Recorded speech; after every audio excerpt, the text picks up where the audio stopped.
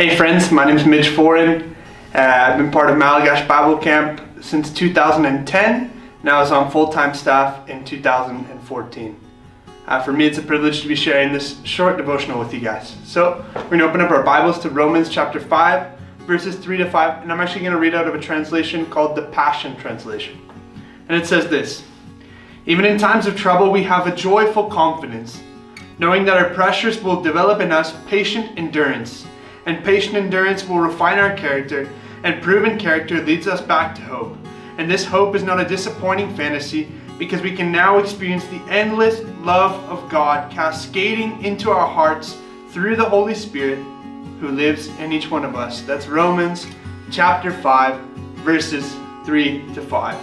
And I love what it says. It says, hope is not a disappointing fantasy, but through hope we can experience the love of God cascading into our hearts through the Holy Spirit. And what I want to challenge you this morning, I don't know exactly what situation you find yourself in. I don't know what emotional state you find yourself in, but I just want to encourage you. I want to challenge you to decide to hope again, to decide to believe once more, to decide to open up your heart to God and say, God, I decide, Lord, to give you another opportunity, to give you another moment, believing that you can jump in once again, believing that you can do something in my life, knowing that God is the same yesterday, today, and forever. We read these miraculous stories all throughout the Old and New Testament, and we hear about God doing wonderful and amazing things. Believe that He can do the same in your life. Yeah, there's moments in each one of our lives when our emotions try to get a hold of us, when they start to lead us astray and we start to feel like we're being consumed by them. But I want to encourage you with a scripture from Romans chapter 10, verse 11.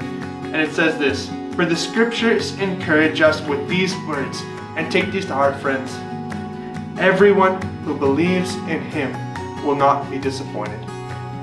Everyone who believes in Him will not be disappointed. God doesn't change. The same God that worked for Noah on his behalf is working on your behalf. The same God who worked on David's behalf is working on your behalf. The same God who worked on Paul's behalf is working on your behalf. Open up your heart and give yourself the opportunity to believe in Him again, that He can do it in your life. Take these words to heart. Go to a time of prayer with God and just decide, Lord, even though my emotions even though I feel like I can't, I don't want to, Lord, I decide to hope and believe that what your word says is true, that you will do something in my life, and just allow the love of God to cascade in your heart through the Holy Spirit. Friends, be encouraged this morning. God loves you, and He wants you to hope again.